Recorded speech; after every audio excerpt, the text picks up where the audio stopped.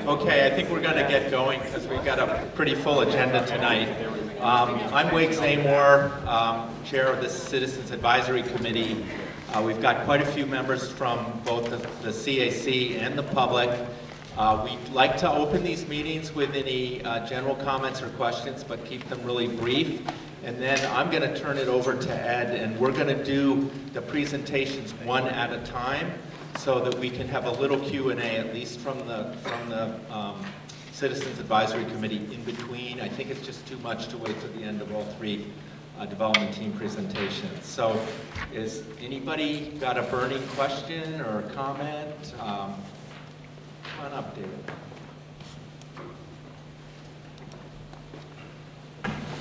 I'm Dave Belback from Porter Square. I'd like to remark that as a homeowner, one of my important issues is the way the residential taxes keep going up, and therefore I'm very interested in commercial development here at the right time.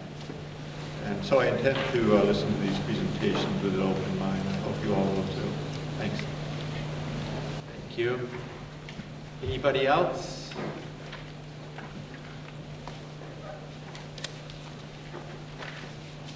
Okay, I think we're pretty much ready to go. So I'm going to turn it over to Ed, and he wanted me to let you know that any citizens or anybody that has a question that you don't want to ask in public, you can bring written questions up to the table at the front. We've got staff, and they'll make sure, whether it's during the meeting or after, that at some point you get an answer to that, okay? Thank you, Wig. To the members of the CAC, welcome back. It's good to see you again.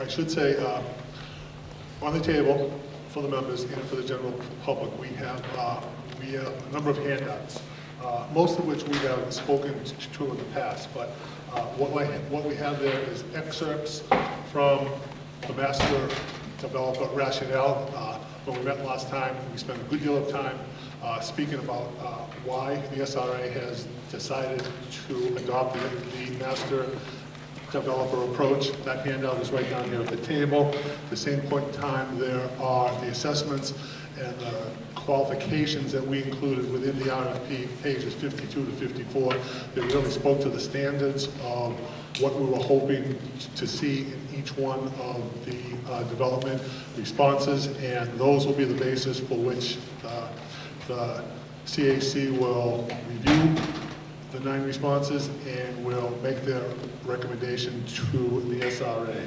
There's also a schedule of developer presentations. We will be meeting with the CAC and the development teams on 3 nights. We will be doing 3 presentations each night. This is the first one of those. The CAC will be meeting on the 11th next week in the same place, and we'll meet again the following Tuesday on March the 18th. The Somerville Redevelopment Authority at its meeting last week decided that they would also like to see presentations from each one of the teams. So those will be scheduled for beginning next week. Monday, it will be held at Next Monday's meeting will be held in the Aldermanic Chambers at City Hall from 4 to 6 p.m. Then on Tuesday, the 11th, it will be held at the Public Safety Building, and then the final meeting of the SRA will be held on Thursday the 13th, and that will be held in the VNA building on Lowell Street. So it is a busy schedule. We hope to get through this in the near future so we can begin to consider the applications and to look to a more developed, more narrow list of finalists. I should also say, in terms of announcements for the CAC, as you can see, we have made arrangements to have these meetings be available on the Somerville cable network. That is channel 22 on Comcast, channel 13 on RCN, and channel 15 on the education channel. So if a member is not able to attend it, they will still be able to see each of the presentations. I should also mention and welcome Scott Heyman here, who is from the SCC. Shana Corner-Houston has left the SCC to go to work for Urban Edge. When we were assembling the CAC. We thought it was important that there be a representative of the CAC on that, so we are happy to welcome Scott. It's his first meeting here this evening. The last announcement that I made, or rather, the last announcement that I had, I referred to at the meeting last week, and that is there is a request from Team Better Block to meet with us the week of the 25th. On your agendas, you will see there is a website address that will give you a little bit of background as to who they are, but it's absolutely a worthwhile investment, especially when we look at this through the context of the infrastructure improvements and the opportunity to improve on the public spaces in and around Union Square. So what I would like to do is schedule that meeting for the 25th.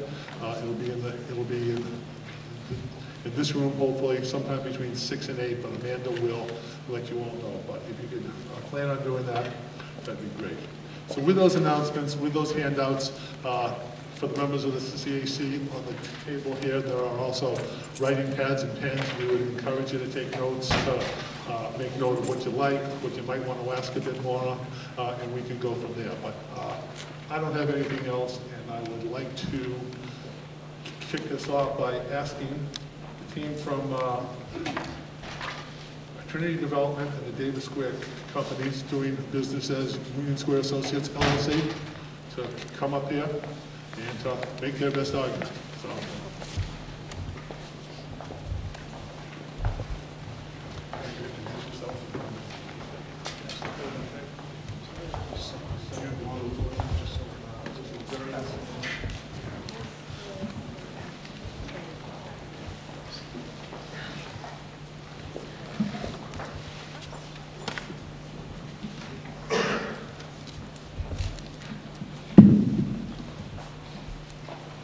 Good evening. Can everyone hear me out there? It's a little bit late. Okay, thank you guys very much for having us here this evening. My name is Ken Digby. I'm a vice president with Trinity Financial. I'm joined here this evening by the key members of my development and design team from the Davis companies and from Icon Architecture, both of whom you'll hear from in just a short while. Before we get started with the presentation, I just want to say that we are very excited to be here. We're very excited about this project. We think that Union Square has a lot going for it, and that with the right plan and the right team to implement that plan, this really has the potential to be a national model for urban infill economic development. So we're very excited, and we're happy to be starting this process with you all. I think to get started, we'll just tell you a little bit about our development team.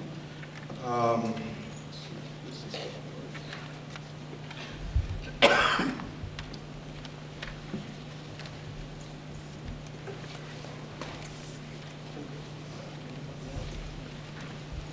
start by telling you a little bit about Trinity Financial.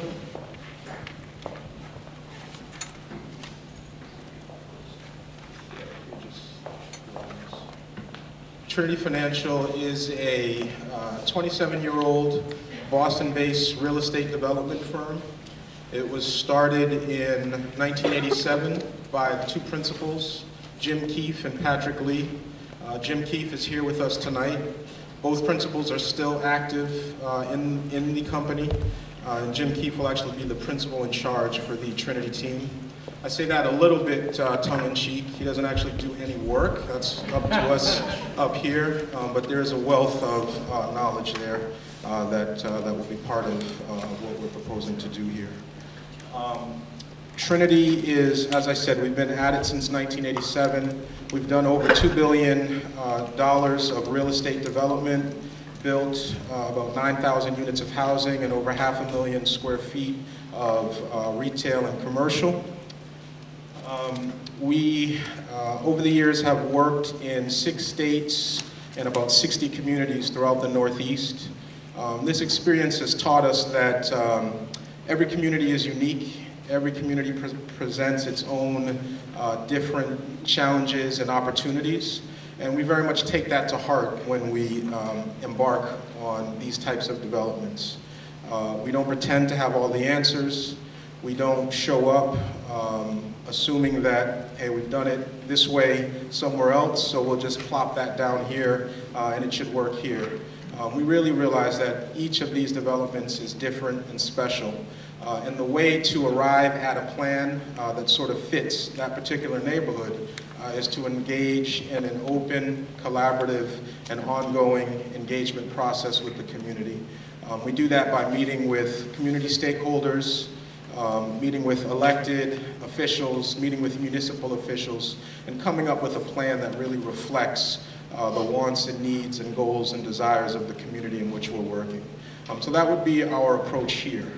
That being said, we do feel like we have some skills that we bring to the table that are valuable and that we'd like to employ here. We are adept at putting together complicated financing structures that involve private debt and equity, which is sort of the bread and butter of building these types of things, but also leveraging public resources in many different shapes and forms that allow us to have some flexibility and some creativity in how we approach these developments. We're also, we think we have the patience and the stick-to-itiveness, if I can use that word, to engage in these sometimes complicated, complex regulatory and political processes that are required to get the approvals that we need to move these projects forward. That takes a lot of effort, a lot of patience, and we think that our team exhibits those qualities. The last thing that I would say about Trinity before turning it over to my team members is that we do focus in sort of housing-centric mixed-use development. That's the bulk of our development. It certainly won't be the only component for a redevelopment effort here in Union Square, but I think it will be an important component. We take an approach that this type of housing can do a number of things. One, it can maintain neighborhood diversity. As I said at the beginning, there's a lot going on in Union Square, a lot that's really working, and we want to make sure that what we bring in here sort of builds on what's existing in Union Square. And I think the diversity of its residents and its businesses is a big piece of what makes Union Square strong. So our approach to housing is to develop housing that can serve a diverse set of populations. We build housing that starts at sort of high-end market rate all the way down to housing for formerly homeless individuals and everything in between. We don't know exactly what the right mix is for this project yet, but we have experience with all of it, and we do it in a way that those elements come together harmoniously. And then the other piece that I would mention on our approach to housing is that the mixed-use component is very important. It allows us to create a retail band that activates the street. You'll sort of see that in plan as we move forward, how that can work and what that can do for Union Square. It also allows us to create these retail opportunities that aren't just for sort of the national chain anchor tenant. I mean, there's obviously a place for that in putting together the financing, but there's also a place for the independent retailer, sort of the retailer that's unique to the area. And so the way we put these deals together allows for us to create those opportunities for independent retailers. And again, we do it in a way that bundles all of these different uses together to create sort of a backbone for a growing community. So we think that's going to be an important piece, one piece of what can be successful here at Union Square. At this point, I'm going to turn it over to John Fry from the Davis Companies. He'll tell you a little bit about his firm and expand a little bit more on our vision for Union Square. Thanks, Ken. I'd just like to say thank you, as Tina did, for having us here. Like Trinity, the Davis Companies has been around for a long time. We were founded by John Davis, who's here in the audience, 37 years ago. So Trinity and the Davis Companies as firms have known each other for a while, and we should mention we're actually working together on another project right now down in Stamford, Connecticut.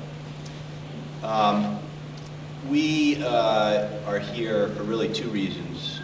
One is our focus on commercial real estate, office, bioscience, lab, as the main component, and retail as a mixed-use component with those projects. We currently own and manage approximately 12 million square feet of this type of real estate, commercial real estate, much of which is in the Boston area. We're headquartered in Boston and historically have been investors primarily in this market. We've also developed as a company from the ground up a little over 3 million square feet of commercial real estate. We'll talk about one of our projects in a minute. I'll also mention that about a third of that has been certified LEED Gold or higher. So a focus on environmental sustainability is something that is very important to our firm. The second big reason that we're excited to be involved here is we currently manage a discretionary real estate fund, which is $413 million, and are excited and plan to invest significant capital in this project should we be lucky enough to be the chosen co-developer and developers here. So with that, I think we want to save some time to talk about our vision and some of our historical projects, so I'll turn it over to Nancy to give you an introduction to ICON.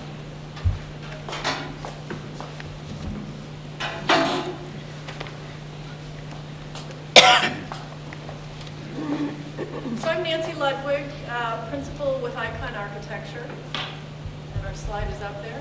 We are a woman-owned, Boston-based, Somerville savvy firm. We've been working in Somerville over the past decade, starting with the planning for the Somerville end of North Point. We did some work right here in Union Square on the Bow Street Police Station, helping your community program its reuse. And we recently were the architects for Maxwell's Green, a new 200-unit development that you know. I like to think that when we are working on master plans that we are adding value. I think when you speak to communities, you find out we're good listeners, we're better collaborators, and we really like creating great places.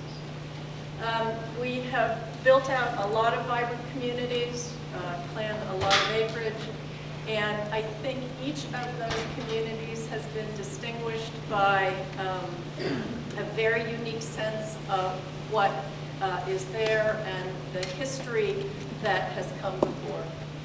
I like to think at this point, because we've done so much transit-oriented development, that we're transit geeks. We have crawled over lots of different transit systems in the city. We've built on top of the North Station Superstation at Aveniro project you'll see in a minute. We are currently building over the Green Line, around the Orange Line, putting a water wall around a vent shaft coming up from the Green Line tunnel, and dealing with the major electrical substation in the north and west end in a project that we're doing now. So we're not afraid to dig in, and we've been through several processes with MassDOT getting projects approved and with federal help. We certainly have created a lot of sustainable projects. I think you'll hear that from a lot of the firms here tonight, because that is so important in our world. We understand why it's important to conserve, and we think that's only enhancing for the environments that we all live in. But I think most importantly, it is transforming for the places where people are building their lives.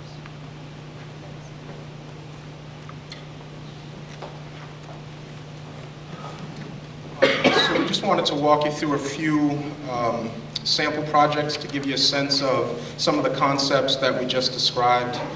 We did provide a handout where there's some additional information on each of these projects, along with, since I'm in a school, I'm going to call it our report card, sort of reiterating how we score against the rating criteria. So hopefully all of the CAC has that. If not, I see a few extras up here, and we can certainly get more to folks if you're looking for them. The first project that you're looking at here is one that Nancy just mentioned. This is in the West End neighborhood of Boston, directly across from the Boston Garden, which you can see off to the right there. This is our Avenir project. It was built in partnership with MassDOT and the MBTA. It actually sits right on top of the North Station MBTA stop, and you can see from that image, the station is actually accessed right through the base of our building. This is, as I described, in our wheelhouse in terms of being housing-focused, mixed-use building. There's 241 units, about 29,000 square feet of street-level retail. This is one of those sort of ultimate TOD projects. With the T-station right there, we're able to get approved a variance to have our parking ratio all the way down to 0.5. So for those 241 units, there's about 120 parking spaces. We were the first developer to get one of these big dig parcels developed. This parcel, as you can see on the site plan there, is one of a series of parcels that was unearthed, so to speak, when the central artery was buried and when the surface train tracks were buried. We had so much fun on Avenir that we came back for seconds, and we now have one canal, which is 1 block away from Avenir, which is currently under construction, another housing-focused mixed-use TOD development that is currently under construction. So we highlighted these two projects just to sort of show you how that type of construction can work, how we tailored it specifically for the neighborhood in which we built it, and how we embraced the TOD aspects for the development of those projects. So again, just a small sample of some of our work and how we think it's relevant and appropriate for what you guys are discussing here in Union Square.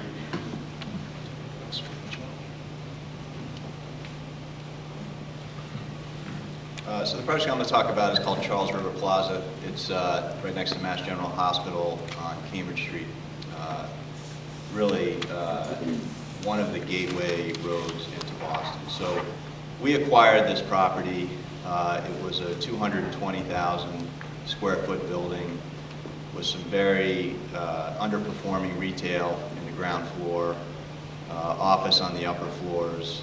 Built in the 1960s, so very bland, uninteresting concrete facade.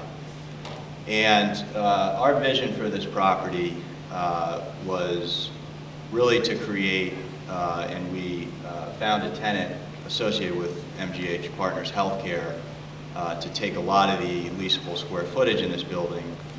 And we were able to take what was a 220,000 square foot building and actually keep the existing bones of the building, but triple the size by developing another 440,000 square feet. What we have now is this building that you see there, which has a mix of office and medical office and lab space in the upper floors. And then we totally reprogrammed the retail that was on the ground floor. We brought in a Whole Foods, a CVS pharmacy, a Bank of America, and some others. And totally also redid the facade, not only of the new building, which was obviously brand new, but we redid the facade of the old buildings as well to really activate and create a more vibrant, lively streetscape that the community could enjoy. Another interesting thing about this building is it was really at the nexus, it is at the nexus of two neighborhoods, the West End neighborhood and the Beacon Hill neighborhood. So a big part of this for us as we were going through it was to collaborate with those two neighborhoods, understand what they were looking for in this development, and then also work with our tenant partners, healthcare, and the Boston Redevelopment Authority and other city officials to think through the permitting process. We also actually had to do a land swap and negotiate that with the city in order to get access to some of the facade work I just described. So we see this in some ways as analogous to many of the components of this project, where there are numerous constituencies that we need to bring together, understand everybody's interest, and create the best mix of use and the best design and the best overall project for all the constituencies involved.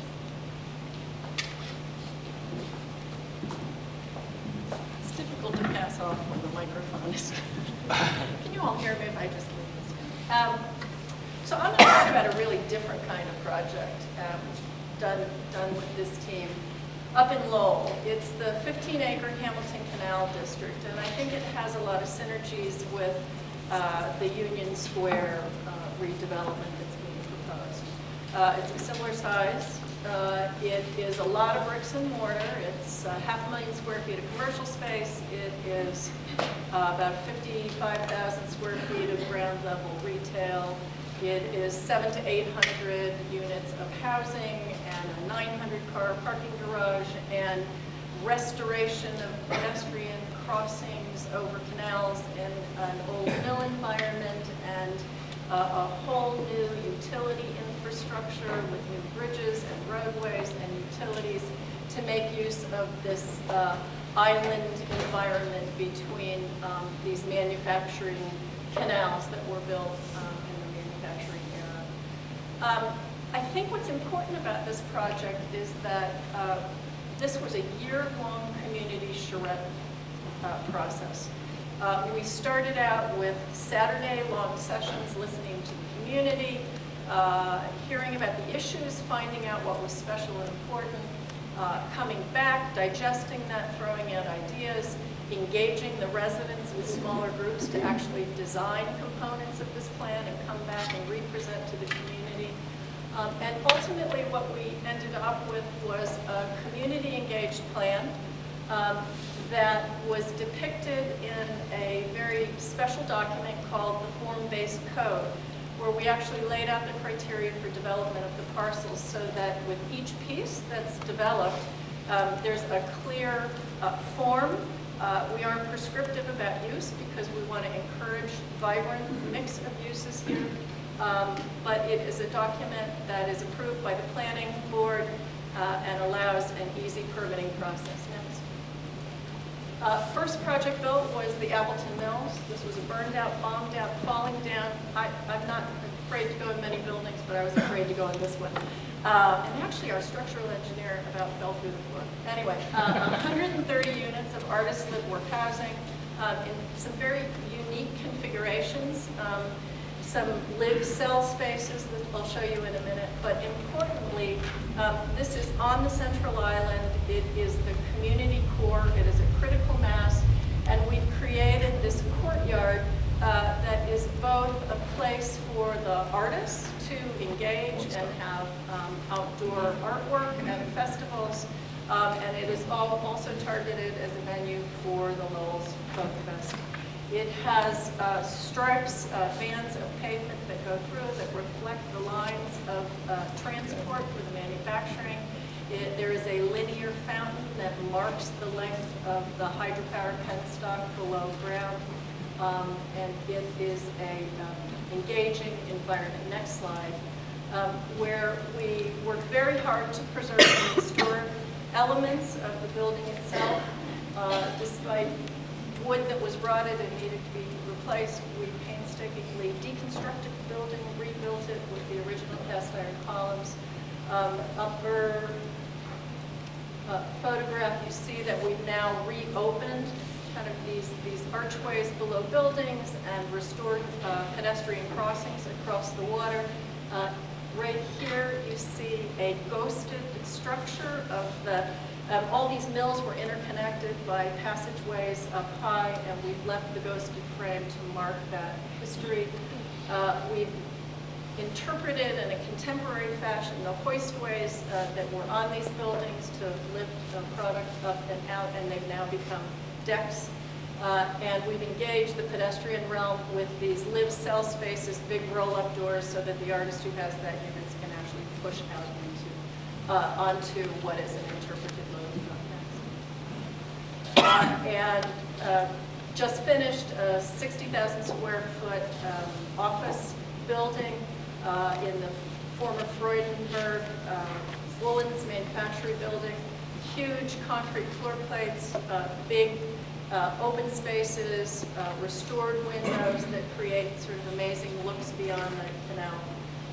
But I also wanted to point out, I've shown some of the bricks and mortars, but I think we've achieved other successes. We've got infrastructure money into the project to do a lot of utility and roadway work, building bridges. We've gotten money in support of studying an extension of the historic trolley system in Lowell that will now connect to the Gallagher Terminal, which is the commuter rail station a quarter-mile away. And we just heard news last month about a funded study for extending Jackson Street to connect the west end back into the downtown. Next. So, many of those ideas, I think, have some applicability here in Union Square.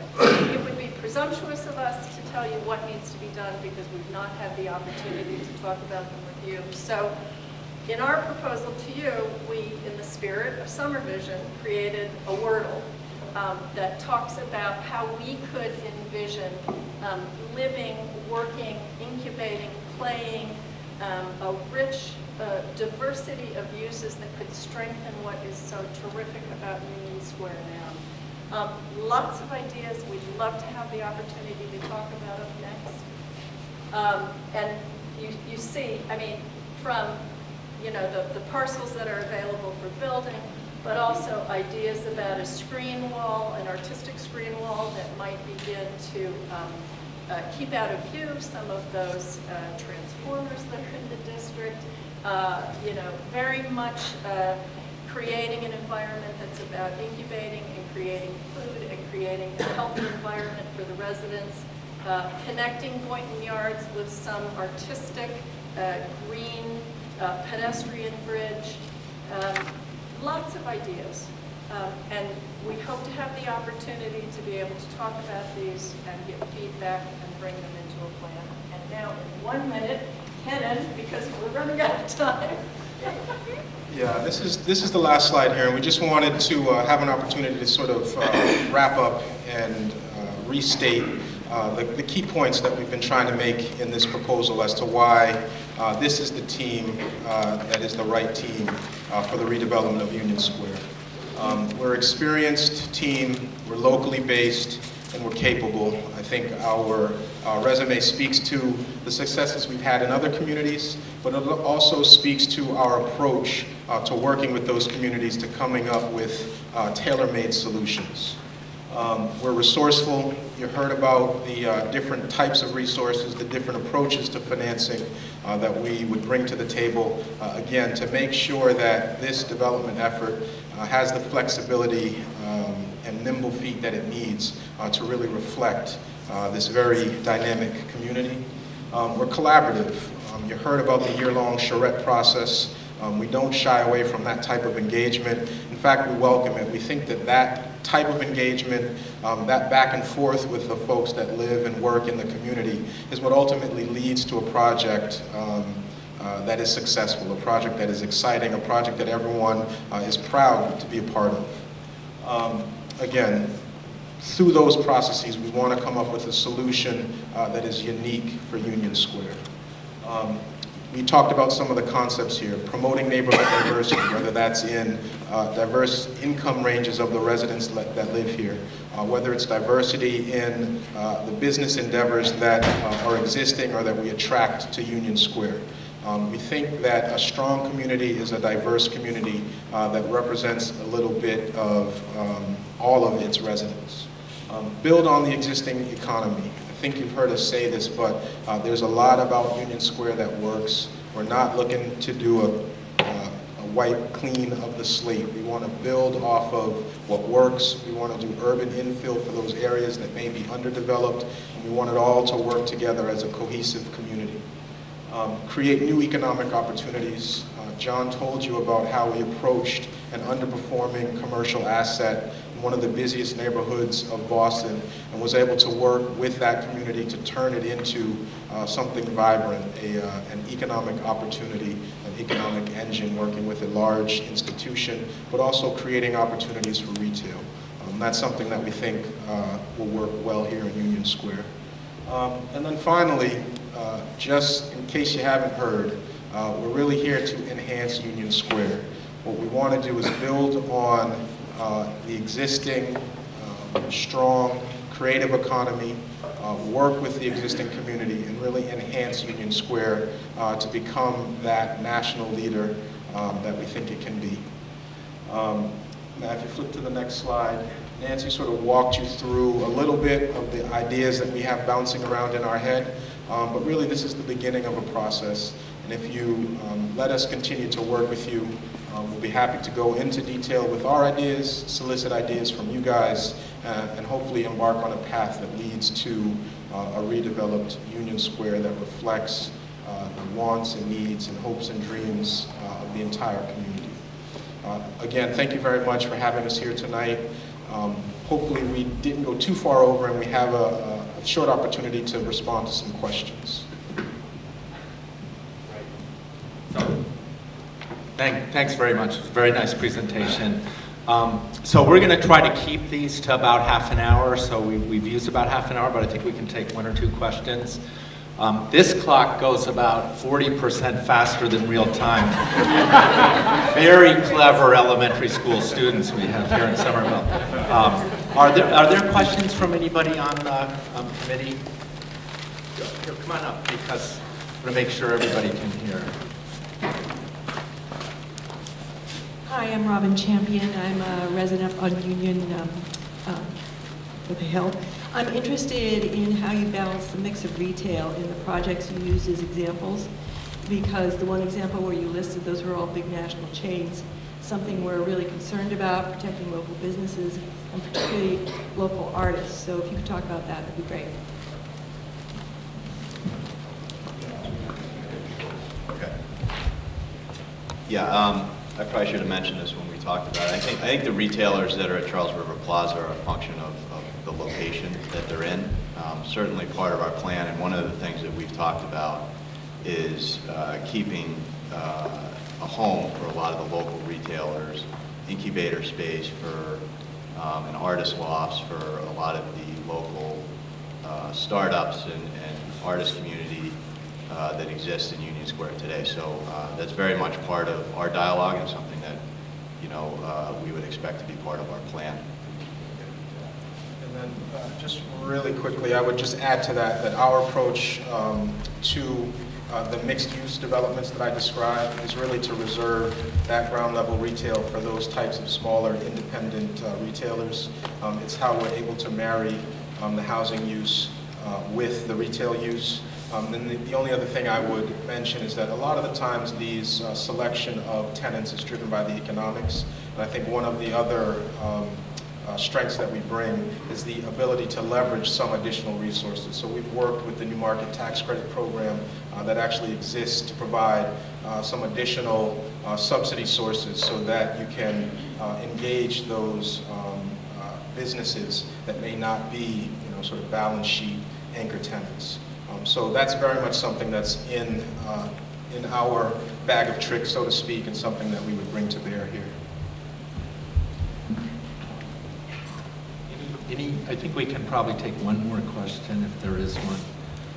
If not, I think we'll turn it back to Ed and move on. But thank you very. Oh, I'm sorry. Sure, come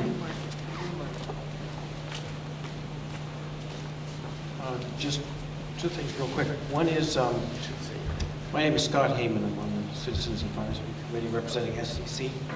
And so could you just talk about a little bit about, I see a lot of your projects are mixed income, often include low-income housing tax credits, New Market tax credits, the whole kitchen sink, if you will, of resources.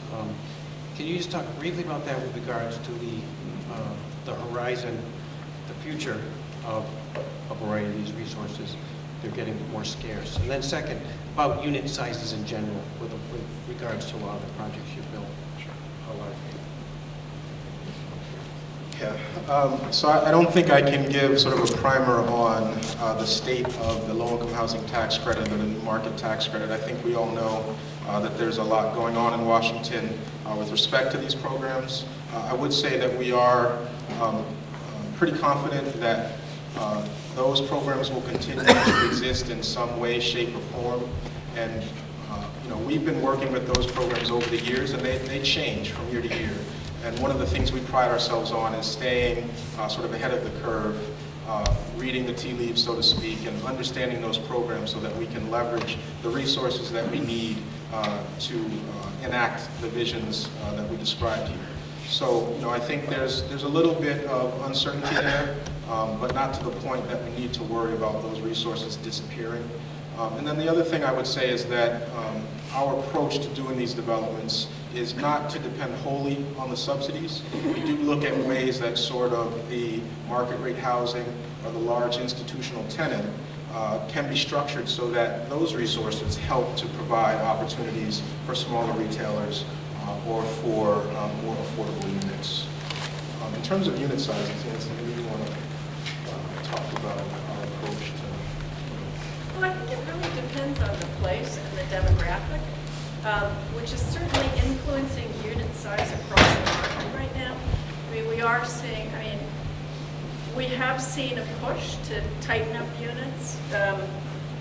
One bedrooms and anywhere from 610 to 750. I mean, units just aren't being built as big as they were even 10 years ago. And I think that you really want to focus in on the market study here for what is the demographic and provide a broad variety. So you would have units throughout that range, and a mix of 1s, 2s, 3s, lofts. Right. And I think our approach is not to, we want to make sure that the units reflect sort of the vision for the community. We're not going to be driven entirely by a market study. And at the appropriate time, we'd love to take any members of the CAC on tours to see some of our properties and get a sense for how our units look, feel, and operate. Thank you very much. Thank you. The Trinity Davis team. Thank you very much. You have set the bar for us. We appreciate it. Kyle, does your team need time to set up? All right, why don't we take just a minute or two. We have been trying to hold these meetings to 2 hours. We understand we've got an awful lot of work to do, so we'd rather do it right than do it fast, but we will attempt as much as we possibly can to stay to that 2-hour time limit. Just in terms of the questions for folks who may have come in late, if you're walking home this evening and the light bulb appears over your head, and you say, geez, I wish I'd asked that, you'll have that opportunity. If you want to ask a question, you can either reach me through SPCD, reach Amanda of my staff. Sue Thomas is here, Wig is available, so please don't hesitate to reach out if there is anything that you think is unclear, or you want us to ask of the individual teams. We're happy to do so. And again, I see some new faces here. I just want everyone to realize that if you go to the OSPCD webpage and you go under Economic Development, you will see that each of the 9 responses is available online.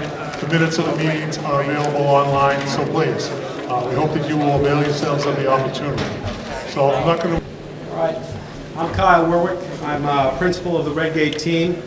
I want to thank the City of Somerville and the CAC for your dedication and know that this public process will certainly yield a better plan. Our proposal is to become an active extension of you and everything you have created thus far, to build on the unique flavor and the success of Union Square. That is why we're here tonight. A little background on me and Redgate. I ran the development group at Spalding and Sly, and later led the 250-person full-service real estate company, investment company, overseeing all disciplines of real estate. Exactly the experience needed here. We sold Spalding Sly in 2006, which allowed us to create Redgate in 2009, an investment and advisory services firm. The Redgate team includes 8 former colleagues and partners from Spalding and Sly. We have a long and proud history of creating value through the unique master development process. This RFQ reflects who we are, and the challenges ahead are the opportunities for this great team. We believe we have assembled the best team. Large yet familiar. The team introductions will start with our planning team. I'm Lisa Serafin. I'm a partner of Kyle's at Redgate, and I will lead the regulatory and planning Hi, I'm Jamie Zari, I'm principal representing my focus on housing development at IDNet.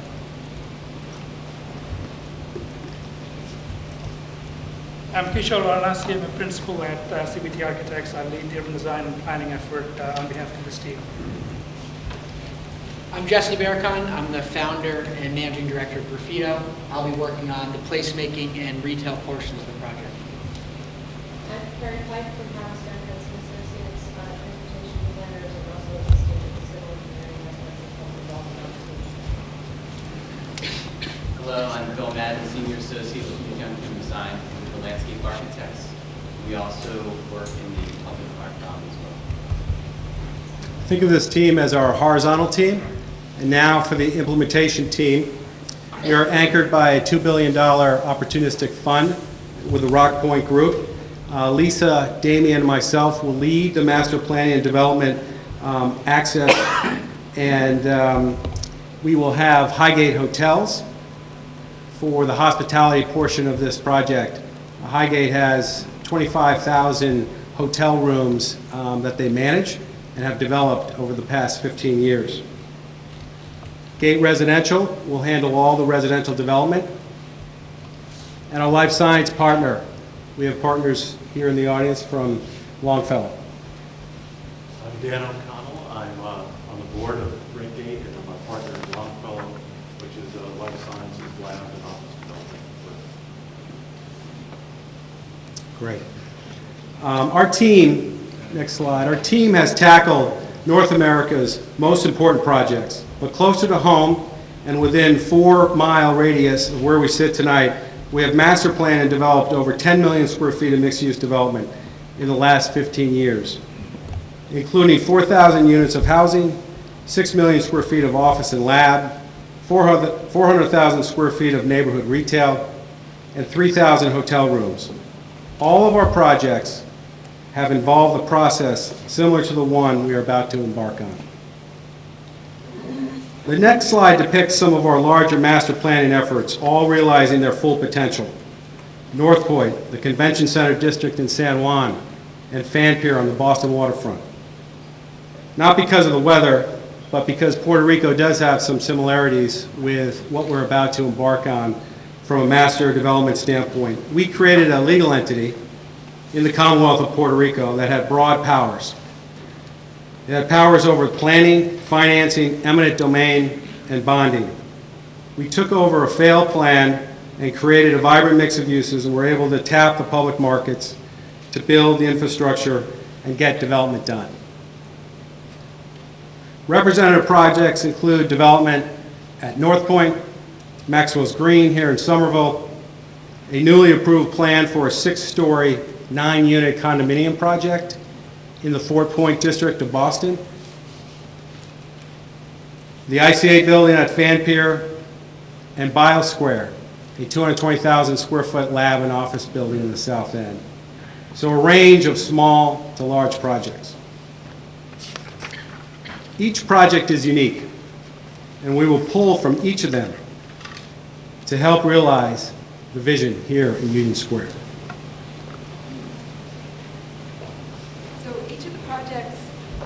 We've been involved with is unique, and this one is no exception. With me is, as was introduced, Kishore Varanasi from CBT and Jesse Barracon from Graffito. And we've worked together, this team, with 3 of us as well as the others who've been introduced here, have worked on some of the most complex stakeholder projects in the area. And so when we look at Union Square, we see a lot of opportunity for growth, but also a lot of opportunity for engagement. The process that you all have gone through really serves as the vision and the value setting for what's to happen next. So we wanted to talk through our process and how we think that some of the foundation here in Union Square can contribute to that process. But first I want to know, can everybody hear me? Okay. So again, summer vision is really the foundation and the value setting. And so our approach from here is to think about how do you translate those values into a concrete plan that can guide development over time. We all know this project is not going to be something that happens overnight. This growth is going to happen over a number of years, and there needs to be a beacon, a guidepost, to make sure that the values are incorporated all the way along. And it's a tricky business because it needs to be both flexible and strategic and thoughtful for how it moves forward. I think one of the remarkable things that happened here is I've sat in this exact room in some of the meetings that led up to this, fortunate enough to contribute to some of the Union Square zoning on a pro bono basis, as well as work on Inner Belt. A lot of places where we work don't have this kind of vision, and we have to start ground up. The wonderful thing is there's a great platform. You know what you want to do. You've spent a tremendous amount of time, and we can take those bones and really move forward and realize a plan. And as Lisa pointed out, I don't live too far from here. It's the next town, of course, on the other side, we can see. But I moved through Union Square, passed through Union Square, and came to Union Square over the last 15 years. It's a remarkable evolution of what happened.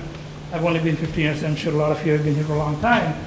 But what's interesting is a kind of ecosystem that Union Square has been built, and it's something that every other project anywhere else in the world would kill for, including the North Points and the fan piers where we had to fabricate this thing.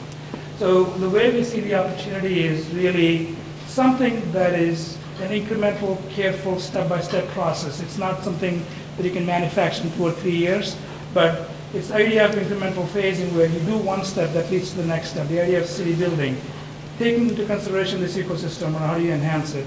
And that's where the strength of the team comes in. That's where, the projects as visuals, as Carl pointed out, will be very different from Union Square, but it's a process that's very important that we want to show. Yeah, and I think to piggyback on what Kishore is saying, I think that so much of this, whoever comes in here and whoever's a master developer, I think one of the key words is going to be momentum and preservation. And I think the reason all these people are in this room and the opportunity that exists here is that the soul of this neighborhood already exists, and it's pretty powerful. And the question is, how does this next effort, take the last 10 years of development in Union Square and take the next 10 years and say, how do we preserve that and how do we amplify it?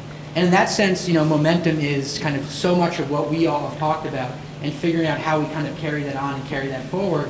And for me, certainly on the ground floor, and there was a question earlier, that is so important to the ground floor, and that so gets to kind of the soul part of what this project is about.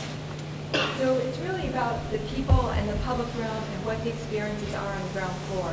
And that's really in all the projects that Kyle, particularly the master planning and the development projects that we've been involved in as a group, as a team, we've really focused on the ground floor first, because when you do that, when you focus on the public realm, when you focus on the retail, you focus on the public space connections, infrastructure improvements, that's where you're creating value for the neighborhood, the community, as well as for any potential upper floor user and the market in the future. So that's where our main focus is. And again, we'll just scroll through some of the stuff that we have been thinking about Union Square and the opportunities here that there are to build on things. They're not here? Yeah, we'll pull an audible and go microphone here. The opportunity to build on what's here, and I think, Jesse, you said it best early on when you were talking about the preservation and being incremental and change. Yeah, I think that, so first of all the projects that my team works on, I always take me back to Union Square. And I think what a lot of developers are trying to do in New England and certainly Boston is figure out what you've done so well here. Last night I went to a cidery that opened just outside of Union Square, and then I ended up in a back bar, you all probably know it, that exists in a place where it shouldn't really exist, right? It just shouldn't, but it does. And I think that is what this project is about, is figuring out, again, the word amplification. How do we take that and build upon it? And I think so many neighborhoods are trying to figure that out. And I think that's the blessing of this project. And I think that's kind of what we've been talking about, and trying to be flexible in the process as we move forward and really embrace that stuff.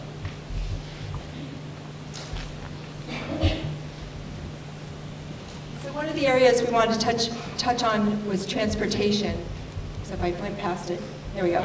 Transportation, which is, the change that transportation creates, the opportunity that it creates, the fact that Somerville is very well serviced by transportation generally, but that Union Square used to have it and doesn't as much anymore, and this is an exciting moment.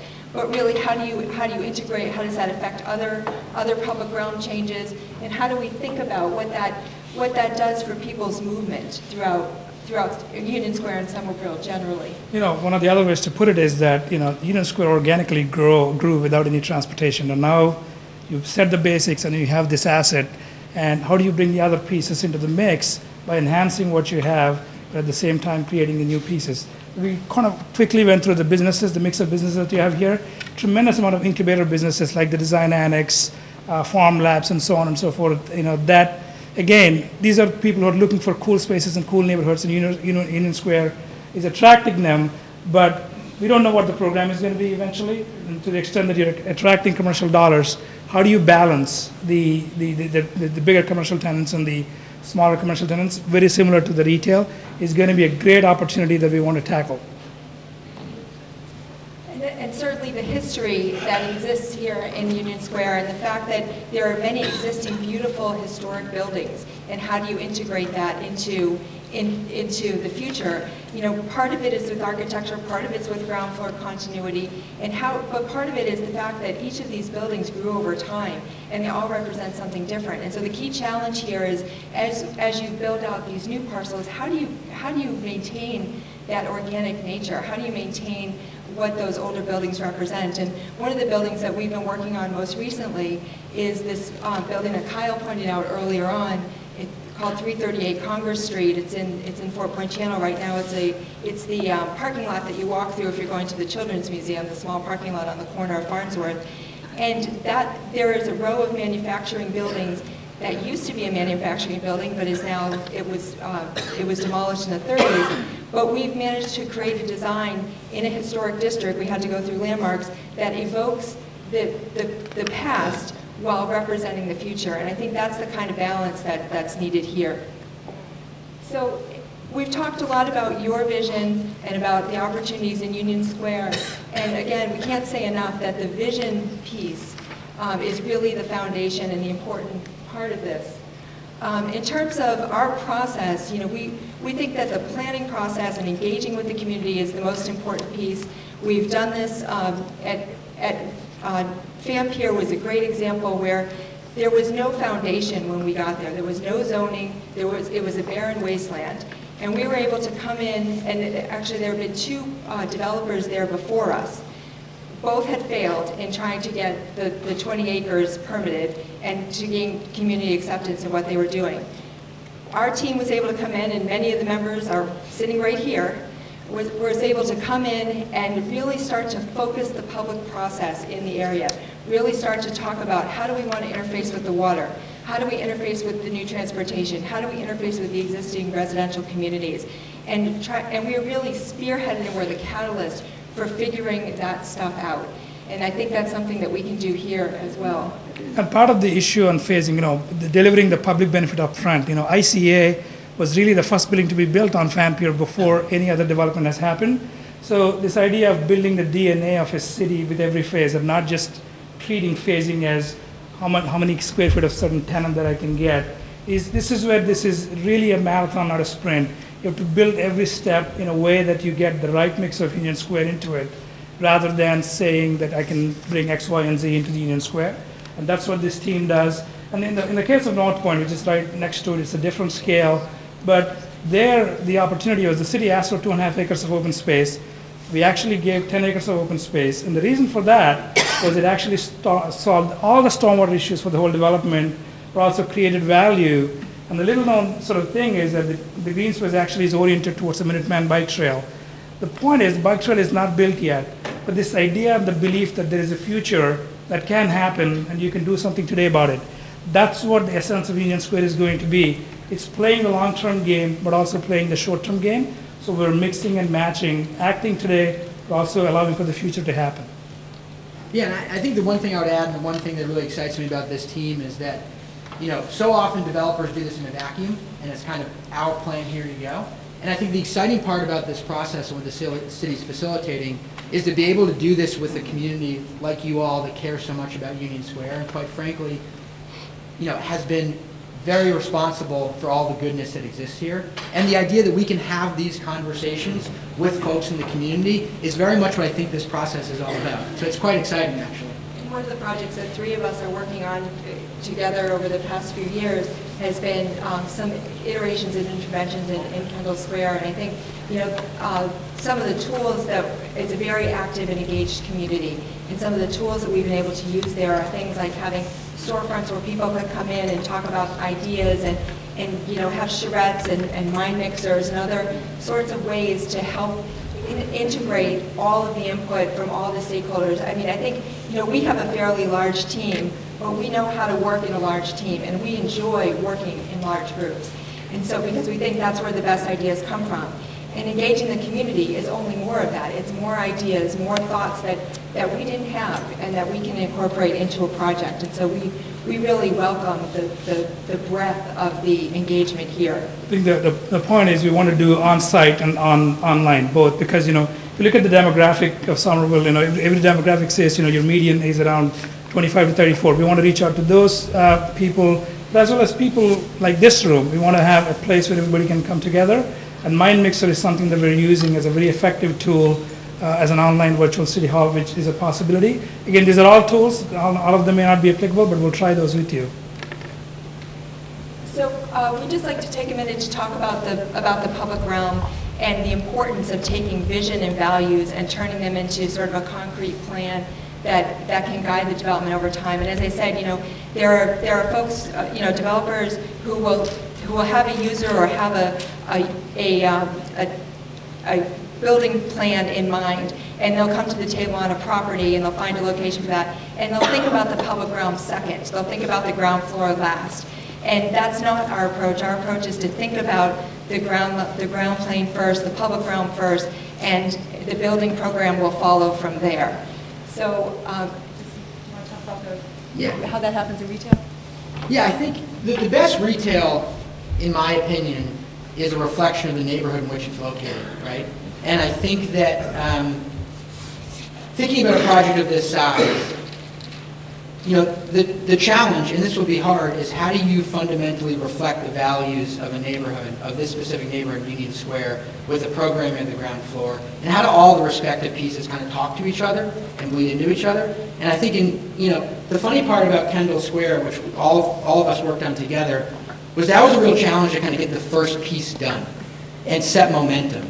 And I think I go back to the point I made earlier, the first, second, third, fourth, and fifth piece are done here. So the question for us, kind of from a public realm perspective, is how do we kind of interpret that and reapply it? So hopefully that answers from a physical standpoint, I know you told us we have 5 minutes and we'll wrap it up quickly. Despite all the wonderful things, I can say that there is a lot more to be desired from a public realm standpoint in Union Square. A lot of people will answer this differently. What's the identity of Union Square? How do you remember, when I say Union Square, what comes to your mind first? Is it the traffic? Is it the infrastructure? Or is it the fire station? These are the kinds of conversations we want to have. How do you rein in these pieces? And one of the beautiful things you've done, by the way, is instead of going building by building developer, you've actually assembled a master developer to look at the whole thing. That gives a whole host of opportunities to push and pull. Maybe there is a thing that you envisaged closer to a neighborhood that is 70 feet. We can actually push and pull, we can lower that to a different height and push it somewhere else. Same thing with infrastructure. So currently the intersection of Somerville Avenue, Webster is sort of the Union Square, but you have other places that are emerging, Somerville Avenue and Prospect, and then Somerville Avenue and Webster, where the transit station is going to be. You want to talk about Union Square as multiple nodes that come together eventually with all of this development. So creating that network is going to be very important as a part of the process. So it's not memorized as an automobile place. And the most important thing is that the plan can be pulled off. We have never worked on a plan that wasn't implemented. And the heart of the matter and the crux happens in the intersection of these three circles that we've depicted up there. Infrastructure, the mixed-use real estate team, and the public-private partnership. It's in that zone that the next chapter in Union Square will happen. The importance of viability and public assistance and the unique understanding of the mixed-use development and our unique opportunity to work with the public and private partnership. So you know, the guardrail to all of this is the master plan. And as you saw with Lisa, Kishore, Jesse, this is going to be our team. This is going to be our interaction. And we welcome questions. We can open it up to the audience at this point. Next week. Okay, we do have time for some questions. So CAC members, do you have any questions? Members of the public. We got a little bit of time. I think you answered all the questions. They read the proposal. Well, we don't have to take questions. I know it's a lot of information, but it's really terrific, and to see a full audience is also terrific. Yeah, and that's a great idea, Amanda, actually. So if we do have a little time at the end, we'll have some question time for anybody. Sure, come on up. Oh, no, come on up.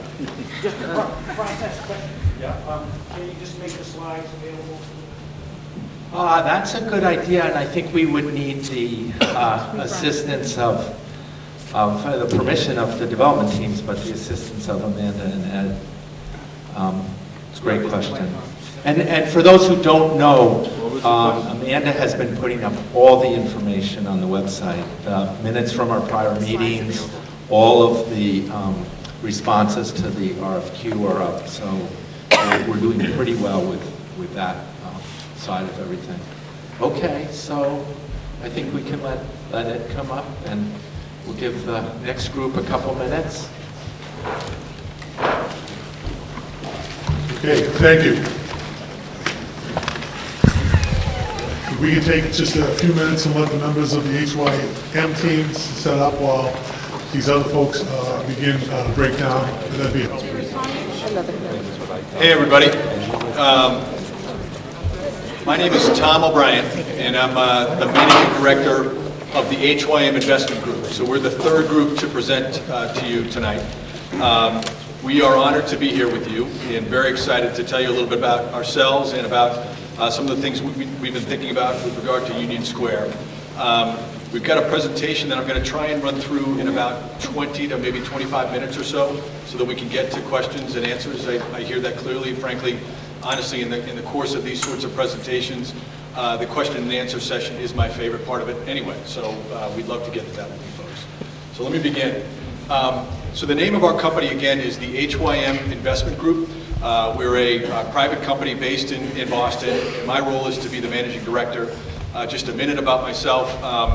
I'm probably unique in the group of developers who will get up here in that I've worked both in the private sector and in the public sector. My job, as you know now, is to be a developer, but previous to that I was a director of the Boston Redevelopment Authority. I did that in the 90s. And so I think from your perspective, what's important about that is I have a good sense of process and a real commitment to process, community process, and a real strong instinct as to how to listen to people, how to use planning processes in an appropriate manner, and how to get things done. So we're excited to talk to you a little bit about that, but really one of the most important things you need to understand about us is that we care deeply about process and about listening to people. It's really one of our key aspects. We've assembled a great team of people. It's a broad-based team. I'm actually not going to spend too much of your time tonight going through each of the specific people, but we've assembled a great team of people that have the technical expertise to get this done, the financial expertise to get this done, and to work with you carefully to make sure that things go really well. The three key groups, though, that you're going to hear from tonight are really the sort of the on-the-ground engagement team. So it includes HYM. If I could pause just for a second, I'd like just the HYM folks to stand up. So if I could have our HYM team stand up. Paul, David, Marcel, I'm not even going to introduce all the folks, but I'd like you to look at the faces of these people, because if selected, I promise you, you will get to know us very well. We will be here in this community quite often. We will be part of your effort to both preserve and enhance what's wonderful about Union Square and move Union Square to the next level. But this is a group of people I guarantee you will grow to love, as I have. It's a great group of folks, all HYM employees. Thank you very much. In addition to that, I'm joined tonight by Anthony Galluccio of Galluccio & Watson LLP. I'm proud to be working with Anthony across a variety of projects, both in Somerville and in Cambridge. Anthony is a former state senator, former mayor of Cambridge, but he also specifically represented this area. And Anthony and I have enjoyed a wonderful relationship over the last, well, we've known each other a while, but specifically a business relationship over the last 4 or 5 years, and have really enjoyed working with one another and implementing great projects and great plans. In addition to that, David Chilinsky is here, Eric Brown is here as well. David's going to be presenting in part with me today. Prelowich Chilinsky, their office is located right in Inman Square, just a couple of stones throws from here. And we really feel great about their involvement with us because they have a very specific group of projects that they've worked on that have produced successful retail developments, have produced successful senses of place, and have really made sure that communities that are in the midst of great change, that those communities have felt empowered in terms of how they manage that change. And that's really what we're here to talk about today. So you'll hear from those three, but you'll get to know us really well, I can tell you if we're selected. So let me just start with kind of a little bit more about who we are and really emphasize for you, if I can, our values and our experience, what we stand for, and why we think we're the best team for you to select for this, to be the master developer for this area. The first and most important thing, as I said up front, is that we're dedicated to community process, and I'm going to talk more about that. But this is a community that is undergoing change. Every vibrant urban community, frankly, in the history of the world, has undergone change. It's sort of the definition of what a city is. And this is a community that is right in the midst of undergoing significant change. And so we believe that what's required is a group that understands how to manage change and how to make certain that the key things that ought to be preserved, that you care about in Union Square, are preserved, and that the key things that you care about making changes with or implementing change for, that those things do in fact happen in a way that you feel good about. Now, it never happens that 100% of the group of folks in a room are 100% happy, but our role is to help try and manage that. And what you'll see from us is we're very good and very intense in spending tons of time with people in one-on-one meetings, small group meetings, large meetings like this. We actually love doing it. It's kind of what we do for a living. So I'm going to tell you a little bit more about why we've done that. In addition to that, we've got specific experience in enhancing communities through development of commercial, retail, and residential projects. So what I'm saying there is we have specific experience in all three of those areas. So to the extent that you want a commercial developer, that's us. If you want a retail developer, that's us. If you want a residential developer, that's us as well. In addition to that, the third point, we have a proven ability to manage effectively large projects. This is a large, complicated project, as you all know, with a lot of different moving parts. And we've done this previously, and we're doing it now.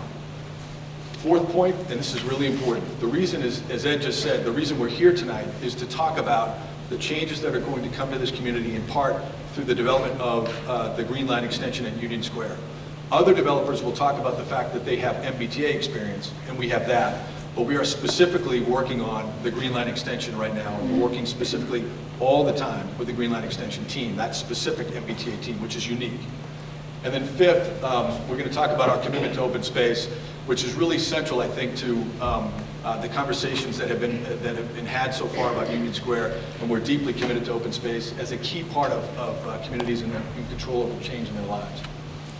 So first relevant experience is North Point, and in that one, we're going to talk a little bit about our collaborative community process, but first I want to talk about Somerville. North Point we acquired in 2010. It was a project that had some permits in place in Cambridge, a little bit of a process in Boston, but nothing had been done in Somerville.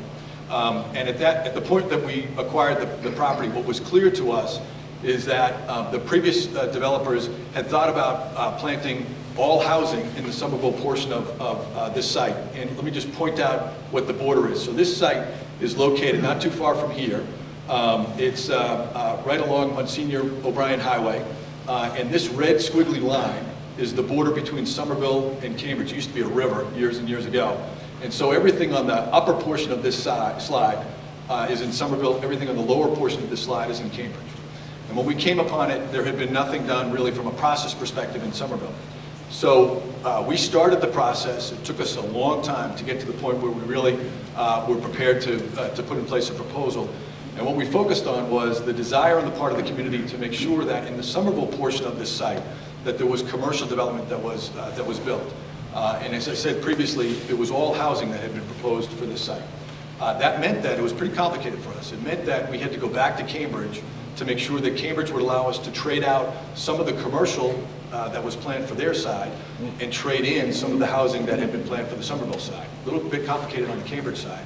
We completed all that with Cambridge and then have recently completed the planning and are in the midst of finishing the community master plan in the Somerville portion of this site that will make specifically clear that a 350,000 square foot commercial development will be built on the Somerville side. When we finished that in front of the Board of Aldermen, there was a unanimous vote of the Board of Aldermen and not a single person stood to oppose us on that project. And that's a key theme for us, that at the end of the day, both in Cambridge and in Somerville, we completed the re-permitting of this site without a single negative vote. And we feel really great about where we are and how good people feel about the process that we completed at the end of the day when we completed this work. But you know, one of the things that we've put in our proposal, and I just would encourage you to read the work that we presented to you. One of the things that we put in the back, or one of the sections that we put in the back, were a series of letters from community leaders. Because frankly, if we talk about our desire to produce a successful community process, many of you may sort of see it as us just simply tooting our own horn. But frankly, there's a ton of letters in there that talk about other people telling you about the community process that we've engaged in and what we've done successfully. So frankly, from our perspective, the most important thing is third-party verification. I've called out a couple of letters for the purpose of this slide. But at this point, just from a process perspective, I just wanted to introduce Anthony Galuccio to talk a little bit about what we did for process at North Point and a little bit more about our commitment to that. Anthony. Thank you, Tom. And Tom overstated our current relationship because our relationship has actually been strained the last couple months because I get so excited about Union Square that Tom stopped answering my calls because every day I'd say, Tom, do you know that there's an arts overlay district there that they've worked on for 5 years? Do you know about Summer Vision? Have you been to Machu Picchu? Do you know there are health centers in Union Square? There are churches. There are schools there. There are senior citizens that go there every day. It is an immigrant community that has great and rich history. So, you know, I'm excited to be here. Tom described what I'm doing now, which one of the biggest challenges is somebody that goes from public to private as a land use attorney is you get nervous that your clients will sort of hide behind existing zoning, hide behind what are existing rights. And Tom was one of my first clients, and as somebody who came from the public sector, it was really easy to work with Tom. Having been the former BRA director, he understands that what's in zoning doesn't necessarily mean it's what a community wants. And when we started in East Cambridge and Somerville, both communities had new and different perspectives on what North Point should be. Folks at Brick Bottom and other folks in Somerville weighed in heavily. They wanted more commercial development on the Somerville side. East Cambridge invented the idea of a new public market. They wanted Monsignor O'Brien Highway to be narrower so pedestrians could cross safely. Tom didn't respond by saying, sorry, we have existing permits that we paid for, we can't afford that. Those responses were refreshing. It created a new atmosphere in that community in both Cambridge and Somerville, and I think that's what makes Tom unique. What I would say is, and I think what we're getting across tonight is, there are going to be honest conflicts during this process. The folks that have worked on the new Somerville zoning, Summer Vision, the overlay district, those folks will all be involved, but there'll be new voices. Folks will wake up and say, what new zoning? How big? How tall? Wait a second. And when I look at this team and I look at Tom's background and my background and the integrity of this team, which is really about public process, the fluidity that's going to be required here, the ability to manage change, to temper all those different opinions, and probably at the end of the day to make sure that sort of the simple concepts like, will the diversity continue to exist? Will Ricky's Flowers still have a place in Union Square? What kind of housing will be here? Will it be the Union Square that we all love going forward? And I really believe that Tom's background, the integrity of this team will respect all those new voices that continue to weigh in over this lengthy process. Thanks, Anthony. Thanks. So in the end of the day, for North Point, as that example fleshes out, we're now building a building. You can see the crane in the sky, so we're building a building there now. So that project now is back on track, and we're developing that site even as we speak. In addition to that, I'm going to run through this next one rather quickly. So we are also the developer of a site in downtown Boston where the Government Center Garage is currently located. The Government Center Garage, you'll recognize, is easily one of the most ugly buildings in Boston. That's the garage in all its glory, right in the center of this slide. But what you need to also understand about it is it's located in the midst of some of the most politically active neighborhoods in Boston. The North End, the West End, Beacon Hill, all those pieces have, all those neighborhoods have a piece of this project. And it's actually a fascinating project to work on. I won't spend too much time going through the plan that we've created, but it is a plan that allows us to demolish a portion of the garage that comes over Congress Street, remove sort of the offending portion of the garage, and replace the garage with a really interesting mixed-use project that will have great retail at the ground floor, reconnect these neighborhoods, make pedestrian connections between the North End and Beacon Hill for the first time in 40 or 50 years. But most importantly, for the purposes of tonight, which you need to understand, the part that we're most proud of, when we completed that process, which required 2 votes in front of the Boston Redevelopment Authority Board, 2 votes in front of the Zoning Commission in Boston, when we completed those votes, not a single person, not a person from the West End, not a person from Beacon Hill, not a person from the North End, stood up to oppose us on that project. And that's the part that we're most proud of. We spent a ton of time. We probably spent 4 years in different meetings with people, making sure that people understood what was going to happen, and making sure that they were clear that what we wanted to do was produce something special that could remove an unsightly building, but more importantly, reconnect communities and make things work. And so that's, as a result of that, what we're going to do is be able to replace the unsightly garage with a streetscape that really works for people, with great retail, with a site that at the end of the day is going to be something totally different for Boston. And again, I would encourage you to read the material that we've offered, which offers a series of testimonies from people who are community folks who we worked with, talking about our commitment to process. And this letter specifically mentions the fact that for anybody who's ever done anything with the West End, for us to come through a process like this and not have a single person from the West End stand up and oppose us, it's a very unusual thing.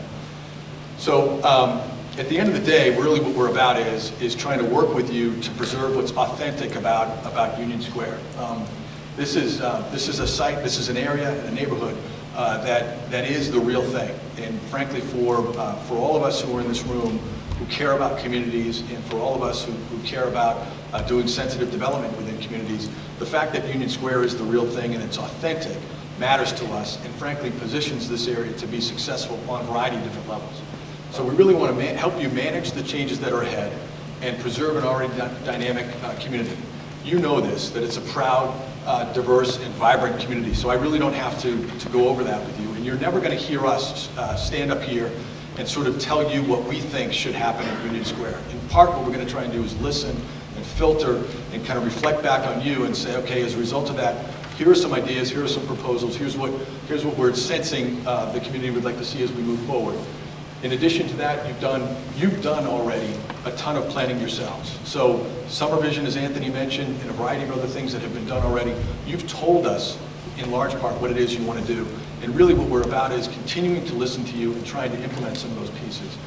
There's also kind of the B side, we call it, of Union Square, which everyone would acknowledge. And those are some areas that I think people would acknowledge do deserve some change, right? Some areas that aren't producing in the way that some other portions of Union Square are already producing for the community. And so those are part of the change as well. Some of those involve, it is certainly well known to everybody in this room that the city of Somerville, and specifically this neighborhood, has among the highest density in the United States of America. And certainly it's a more dense city, Somerville is citywide, than any other city in the Northeast. It's a city that lacks open space and needs open space. Plus two, we recognize the fact that with the development that's sort of been proposed in the zoning or contemplated in the zoning, there's a lot of work to be done on what's going to happen with traffic and how that's all going to play out. So there's a lot of questions and a lot of pieces that go into managing change that we're prepared for and looking forward to. Certainly there's a rich history here which we're excited to be part of and excited to be working with you, as we plan for a bright future. But I want to introduce David Chalinsky, if I could, to talk about the concept of sort of placemaking and sort of what it is we're after here as we continue to work with you, David. So I'm the spokesman for the design team tonight. But what I want to suggest to you is often during these kinds of processes, we really focus on the buildings, we focus on what's happening in the buildings, we focus on zoning and height and things. I will tell you that the success of the public realm, the success of placemaking is really in the places between those buildings. It's in the streets, it's in the pocket parks, it's in the green space that we create, because that's where the civic life actually takes place. So in crafting the plan that we're going to work together to provide on site, we need to think about how to accommodate the people of the neighborhood and Greater Somerville coming together. And if we look at the next slide, looking at creating spaces and opportunities, not for just formal gathering, but actually neighbors meeting neighbors, people informally living together, shopping together, creating this public space, and then essentially, and people have sort of talked about it a little bit tonight, the activities that we put on the ground floor that are adjacent to these spaces that we create, their purpose is really to enliven and to make them vital urban spaces. And how do we do that? What I want to tell you is that over the course of this discussion, there's going to be conversations about 4-story buildings, 8-story buildings, 10-story buildings. All kinds of conversations are going to take place. But I want to tell you that the best part about cities really lives in the first 30 feet of any city. So how you care for that, how building facades are managed in that zone, how the uses that abut that zone and how they enliven the street are really, and this is a little diagram about it, but that's really how we all experience it. And very often, people won't remember whether they walk by a 5-story building or a 6-story building because their experience in that first 30 feet is really the memorable piece. And that's what the design team that I'm spokesman for tonight is really committed to bringing to. Thank you, David. So just a few other pieces that I want to make sure that I go over. The first is, again, the Green Line extension coordination. So we have specific experience working with the relocation and the creation of the Green Line extension. So, here at Leechmere, when we first came into this site, this process was really stuck, and we went through a process working with the Green Line extension team to make sure that we negotiated a new transaction with the MBTA. And so now we've freed up the possibility. The purpose of this is that you should know we spend tons of time every month with the Green Line extension team specifically. They know us, we know them. And what that means is, when you look at the Monsignor Bryant Highway piece of this, a lot of what we did here at Leechmere wasn't just the design of the station, it was also the creation of new streets, new sidewalks, all the pieces that come with the new station, which will also matter in the creation of the new station here at Union Square. So we know those people, we spend a ton of time with them, they know us, they trust us, we trust them, and we frankly think we're very well positioned to help you as you start to think about the creation of this station at Union Square. There's also tons of coordination that needs to happen with other state agencies, MassDOT, the city, all those sorts of things. Those are things that we're very adept at and very experienced at, and frankly look forward to working with all of you on. We have, as I said, a very specific commitment to open space, and so we thought we'd show just one brief thing tonight. Again, as I said, we're never going to come in here and say that, here's what we think should happen in Union Square, except for maybe tonight. Tonight, as we were noodling about this and we were sort of thinking about open space, these are pictures of the open space that has been created at North Point. 25% of the built space at North Point has to be committed to open space, so we've embraced that. And so as we looked at the plan here, and we focused on, again, these parcels and the group of the parcels, we sort of said what's missing here is a real sense of where the open space can show up. And this is, again, the map that is in the RFQ. So we sort of looked at it and said, well, what if we took one large parcel and created Union Square Park? Now, as my friend Anthony pointed out to me, the place where we thought this was relatively logical right here does contain Ricky's Flowers, which people love, I believe. So, certainly there's a ton of flexibility in the way that this would be created. But our role is not to tell you what Union Square should be. Our role is to hopefully work with you and be provocative as we start to think things through. And we're unafraid to think outside the box. As Anthony said, we're not going to stand up here and say, yeah, the zoning contemplates a building of X 150 feet, an FAR of Y, here's what it is. The process outlined in the zoning is about the community and the developer working to shape the specific buildings and shape the specific proposal so that it works for the community and it makes financial sense for the developer. That's what we love doing, and that's what we're about doing today. So that's why we put this up. So just in conclusion, let me just, again, we're dedicated to a community process. Think of us as the community people who love doing this work. We've enhanced communities with all three types, commercial, retail, and residential. We have a proven ability to effectively manage complex projects, and we have very specific Green Line MBTA experience, which is unique, and we have that commitment to open space. I thank you very much for listening. I'm happy to answer any questions. Yep, thank you. So I think we need to give a hand to all three teams if that's okay.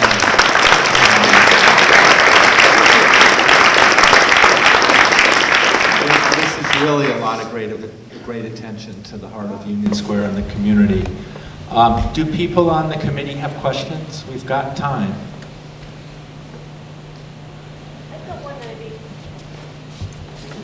I've got one that I'd be interested to hear all three teams speak to. Yep.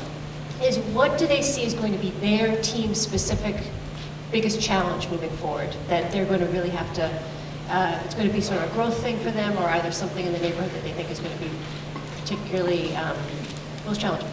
Okay, so it's directed to all three teams. We'll let you go first, but maybe if we could just have one person from each of the other two teams come up to help with their answer. So I would say one piece that's a challenge is we heard very clearly in the process that we have been involved in at North Point that what generally the leadership in the city of Somerville would like to see built next in the city would be commercial office or lab buildings, right? It's true from a community perspective, it's true from a tax perspective, all those sorts of things. So for us, one of the things that as we look through this and we look at Union Square, and we've looked carefully to try and see where are there opportunities to think about the potential for commercial development. And what's happening right now in the sort of the development ranks is it's very clear that what's driving the kinds of companies that would come to a building here, the kinds of companies that would be leading edge technology companies or leading edge life science companies, those kinds of companies are driven by the kinds of employees who are going to work for that company. In other words, they're making decisions about where they're going to locate and what their buildings are going to look like, primarily based upon where their employees are telling them they want to work, because they really want to capture that next group of young people. So I think part of the challenge for us here is how do we create a place that has that sort of, that continues to have that sort of direction where young people are, but still emphasize the fact that early on in the process, we want to try and build commercial space if possible. And so I'd say that's one challenge I would focus on. It's pretty easy to walk in here and say, because of the strength of this community, it's easy to say we could build a 200 or 250 unit apartment building. That's pretty easy to do.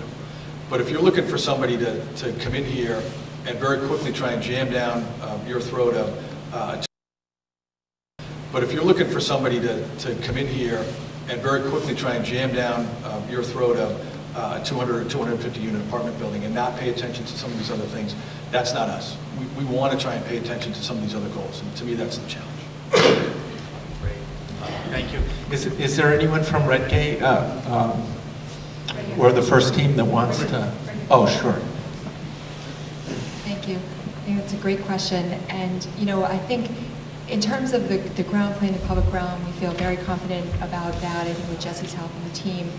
And I think, we didn't spend a lot of time on it, but we're very excited about the market. We see the changes that are happening and the sort of flight to coolness and the flight to value and that sort of thing that I think and the growth in the Boston region generally, and that will make Union Square a very desirable place to be. But I do think that the biggest challenge is going to be related to infrastructure and some of the big infrastructure moves that we don't control. So when we think about public realm, we think about it in terms of not just the ground floor and the properties that we have direct control over, but also, the entire area. And we don't control all of that. And I think that, once the community comes to a plan and we have a development plan, it's going to be clear what kind of infrastructure improvements, whether they be transportation related or, sewer related, whatever it might be, parks, et cetera, that others will say, yes, we'll do that, but that the time frame isn't on the time frame that we need it to be. And so I think, we've done that before. We figured out how to get projects funded. Dan O'Connell is on our team, and he is a master at that. He used to work for the state. He was the executive secretary for economic development, so he knows how to get that stuff done. But I do think that not controlling some of those bigger picture issues would be our biggest challenge. Great, thanks. I just thought I'd go backwards. That works. I agree. I think that's a very good question. I think for our team, the challenge that we see is sort of twofold. One is acknowledging all of the work, the planning work that has been done to date. But even with all of that work, there are some differences in sort of opinion of what Somerville, or Union Square, excuse me, should become. So a challenge will be to work to try to find some consensus, some vision that maybe not everyone loves, but no one hates, and that finds that middle ground that really works for Union Square. Coupled with that is sort of in the same vein of finding a balance, right? I mean, we've heard about developments that have large institutional investors, but we need to balance that with opportunities for independent retailers. We've heard about developments that drop in 400, 500 units of housing at market rate levels, but we need to balance that with affordable opportunities for folks that currently live and work in Union Square. So I think it's that consensus building and finding a balance in that ultimate vision. That's going to be the challenge, but it really is the opportunity as well. Answering those questions and solving that puzzle is going to lead to a really dynamic, interesting, and successful project. Thank you. Any other questions, either for any of the specific teams or for all the teams?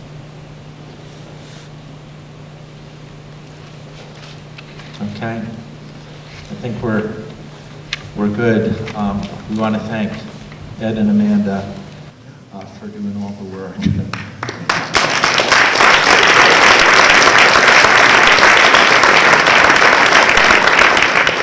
And equally, and even more so, thanks to Wick and to all the members of the CAC, and for all the folks who are here this evening on a very cold night. We appreciate it.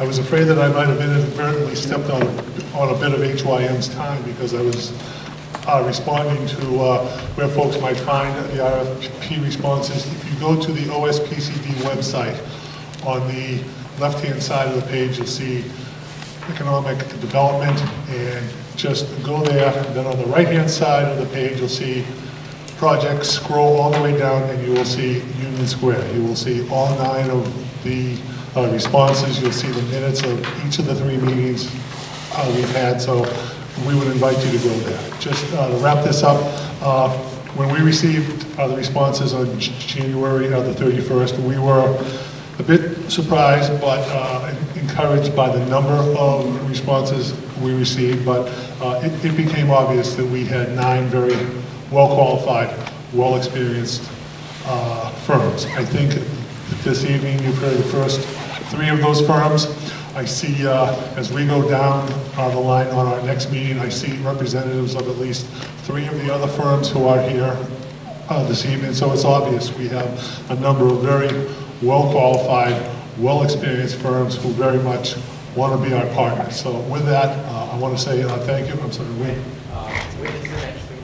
The next meeting will be held here next Tuesday night, the 11th of March. It will be from 6 to 8, and then our 3rd meeting to review the responses will be held on the 18th. Again, Tuesday night here in this place, 6 to 8 p.m. For those folks who are interested, as I mentioned at the beginning of the meeting, the Somerville Redevelopment Authority, which has issued the RFQ and will vote on the RFQ, is also holding another round of public meetings, public hearings. They will be held on the 10th, the 11th, and the 13th of next month. They'll all be from 4 to 6 p.m. The first one on Monday night will be in the Alderman's Chambers. The one on Tuesday night will be in the Public Safety Building, and the one on Thursday night will be in the VNA on Wall Street. So we want to encourage their interest, your participation, and with that, thank you for coming out this evening. Thank you.